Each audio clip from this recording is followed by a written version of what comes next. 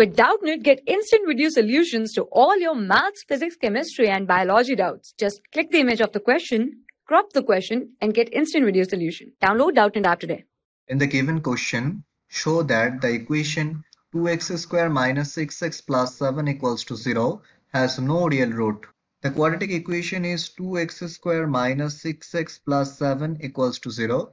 If we compare the general form of quadratic equation, that is ax square plus bx plus c equals to 0, we get a equals to 2, b equals to minus 6 and c equals to 7.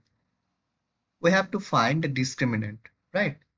So d equals to b square minus 4ac, that means minus 6 whole square minus 4 into 2 into 7.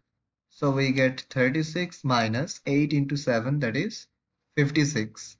That is equals to minus 20. So d equals to minus 20, which is less than 0.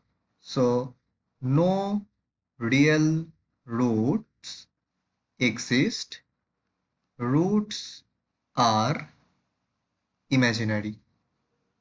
Hence, proved. For class 6 to 12, IIT JEE and NEET level. Trusted by more than 5 crore students. Download Doubtnut app today.